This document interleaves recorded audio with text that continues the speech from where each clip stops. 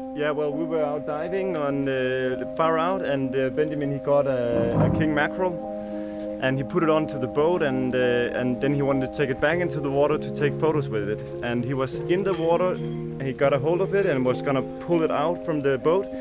And I guess he miscalculated how heavy it was, so it fell down and it just cut his shoulder in the fall. Shit! Okay.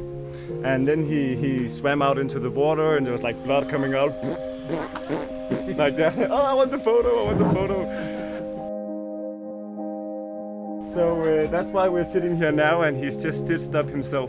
So that's pretty Rambo, I would say. That's some pretty good help though. Yeah.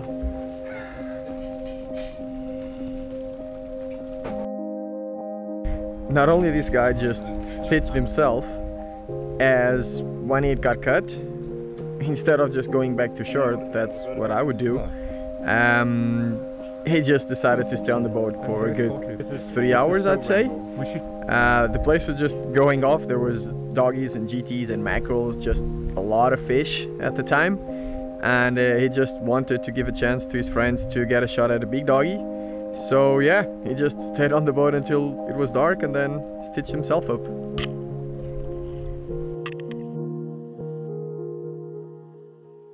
It's crazy, the teeth marks. Yeah. Okay.